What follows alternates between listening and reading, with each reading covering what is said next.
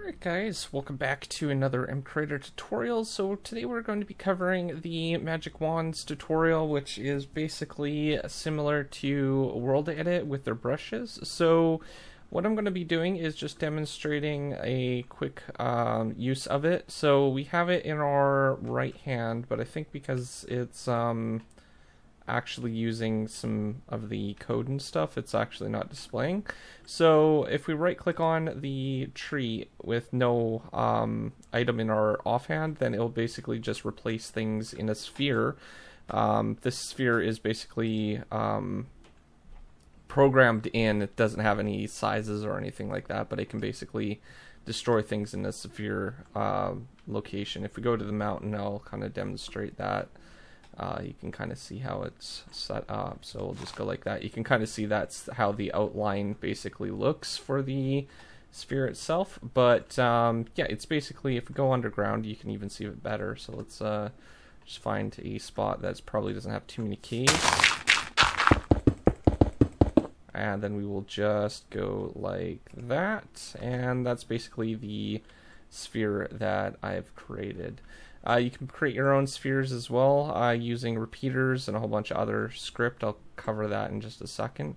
The other function that it has is if you have a block on your offhand. So if we go and use this and then put it in our offhand by putting it in F, and then we can actually fill things in with the sphere as well. So you can do that, which is pretty interesting. So this works for every block. You can have it planks or whatever you want, as long as the block is in your offhand. So you can do that. Another thing that I built into it is going to, oh, there's a little town over here. This will be perfect for our demonstration. Alright, so if we go into our survival mode, so game mode,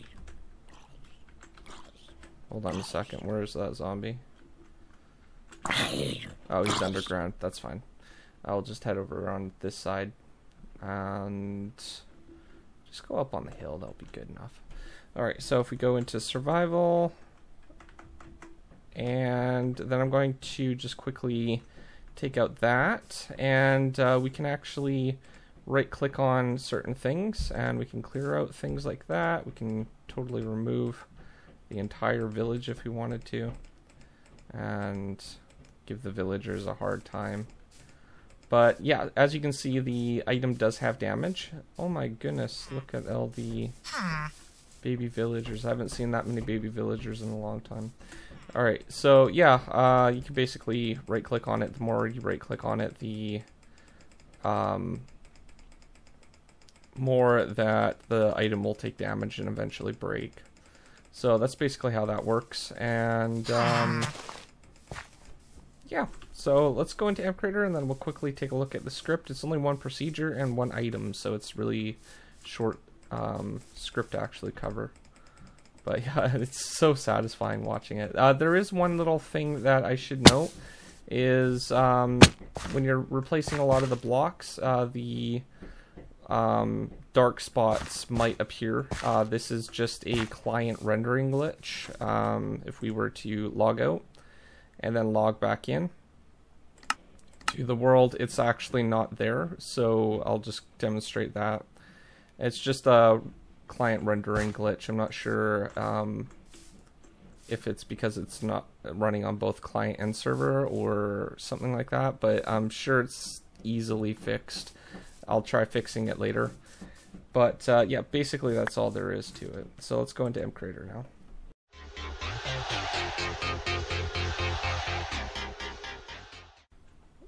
Alright, so our procedure, we'll start with that in just a second. So we'll go to our item first. We have just a basic item, and then for properties I've set it up for a special type item, and then it has our damage down here.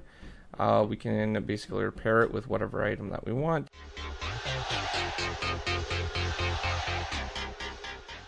And then for the triggers, I have it when right-clicked in air, and then I've basically set the procedure, which is this one right here. So what I'm doing here is I have some different types of variables going on here. We have distance, pause X, pause Y, pause Z, and then pause X 2, pause Y 2, and pause Z 2. So basically what that does is we're basically getting the distance of a certain item. The distance is basically what is replaced in the ray distance, which is then calculated right in this part right here. So basically the ray distance is going to determine if there is a solid, I think he is looking at a block, so looking at a block with ray distance of the distance, and then we're basically increasing the distance every time that it doesn't find a block. And what it will do is it will basically try to find the block that we're looking at 200 up to 250 blocks away from where we're standing. So that gives a good enough range where the chunks should still be loaded for the most part, and it will deal the damage and also set our baseline pause X, pause Y, and pause Z coordinates. So after basically the pause X, pause Y, and pause Z are just basically storing it so we can easily reset to that distance for that particular block when we're actually setting our actual faces and shapes for the sphere itself. So down below you can kind of see how that's basically going on.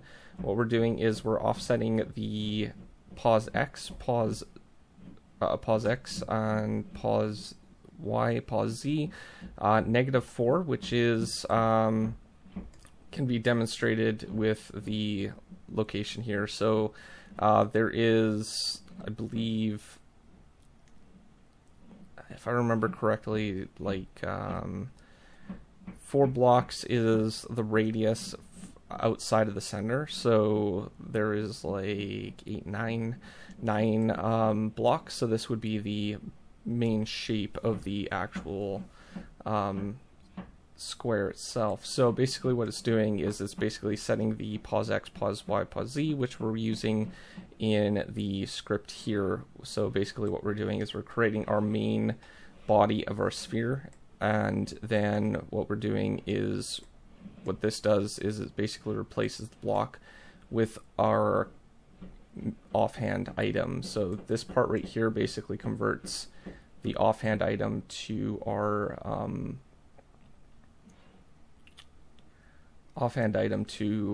the type of block that we're basically placing. Now if it's empty, then obviously it's going to place air, which is actually going to remove blocks rather than place them. So it's still placing the air blocks, it's just that it's air, so it looks like it's actually removing. It's an interesting system.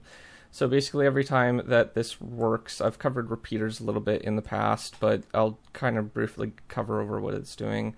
So the first one is basically covering the Y coordinates. So down here you can see that Y2 or pause Y2, and then it's getting pause Y2 plus 1. So that's resetting the location, I think. No, pardon me, Y pause 2. So that would be basically increasing the value of that particular actual position for the Y pause 2. And then it's resetting the X and Z locations for the default, which we've assigned up here. So this is the exact same pause X and pause Z2 are both these ones right here that are getting reset. So it's these should be the same values as these two right here. This is our repeater for basically the Z coordinate. So this is basically increasing the Z coordinate, and then it's going to also reset X. So that's basically X is this one, and all this is doing is it's replacing the item, or pardon me, the block, and then it's basically getting the position to location. And then we're just basically doing this a number of times to create our shapes for the actual sphere. So there's a lot of parts that actually go into making the sphere itself. Maybe in the future I can create some different sizes and stuff as well, but That's basically all it's doing repeatedly, is basically creating the faces. And I've offsetted the coordinates in these parts that are outside of the repeaters to basically create the different shapes. Now the ones with the 2 part of the repeaters is basically creating a pane of like a panel on the shape itself. So for example, I'm calculating this would be the 3x3 part on the face of the wall directly across from the center of it, of where we're clicking. So that's that kind of square part. I would show it, but I don't have an actual photo of it. So that part, and then there's the 7 part, which is closer to the actual main block, which is our 9x9 up here. So that's basically what's going on there. And we're just doing that for all 6 sides of the actual main thing, and that creates kind of like a sphere type item. So that's basically all that's going on in the magic wand. So I'll make sure to provide the actual procedure and workspace and the texture for the magic wand as well in a zip on GitHub, so you guys can download that and use it into your mods yourself. And I will maybe in the future create some different shapes as well. But outside of that, thanks for watching. If you're new to my channel, don't forget to subscribe, comment down below, rate the video, and I will see you guys next time. Thanks for watching. Peace out.